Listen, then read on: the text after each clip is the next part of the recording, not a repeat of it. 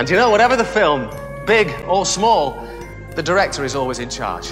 And to prove to you how good I am at my job, when we were looking for two great dramatic actors for our remake of Around the World in 80 Days, we didn't hire Sir John Gielgud or Robert De Niro. We hired two actors who can really act, honoured the world over for their contribution to dramatic arts. Mr. Thomas Cannon and Mr. Bobby Moore.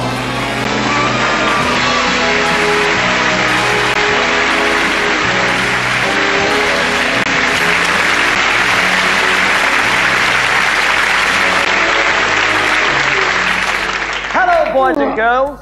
I am Phileas Fogg, flying around the world in 80 days on a passenger pleasure trip with my perky little pal, Passepartout, skimming through the clouds in a hot air balloon, reaching for the stars.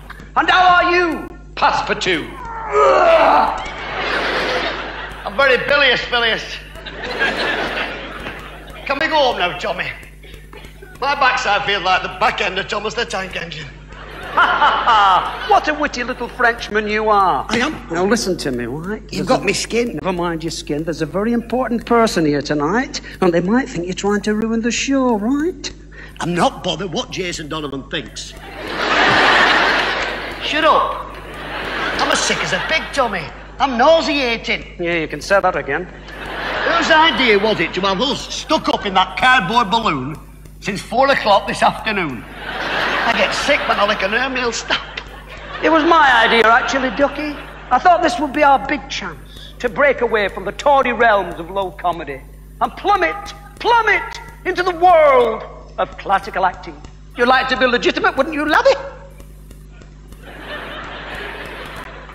Yes, I would, Lovey. But it's a little bit late now, isn't it? And I'll tell you something else, Liam Jim, and what you didn't know. I turned down the role of that French fella with the big nose in that French film. Didn't I, Tommy? Yeah, he means Cyrano. Yeah, that's him. They give it to a scruffy French fella. Gerard Doggypoo. Depardieu. Yeah. Would have loved to have seen you play Cyrano, wouldn't we, kids? Yeah. Would you? Yeah. I'm excited. Tommy, announce me. I'll go and get my props. Make it big, Tommy. I'm excited.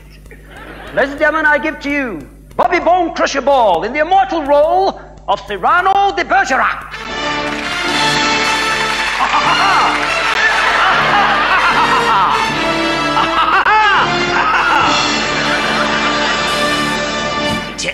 It's me, Tommy. Yeah, I can see that.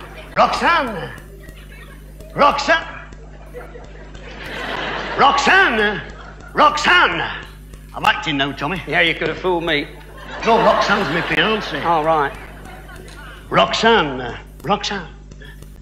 Wake up, you stupid bird. She's awake now, Tom. I'm not surprised. How was I, Tom? Do you want to know the truth, Pop? Tell me.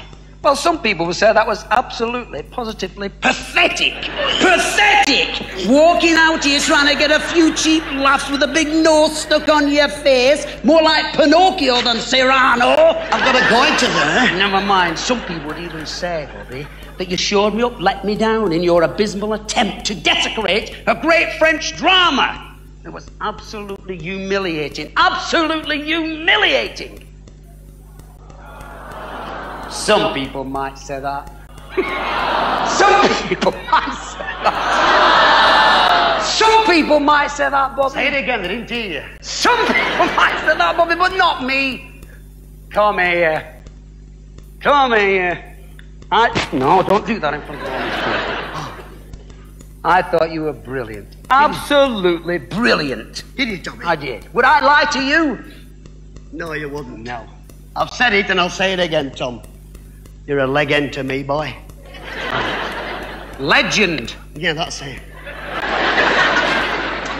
Tommy, can we go home now? Of course we can.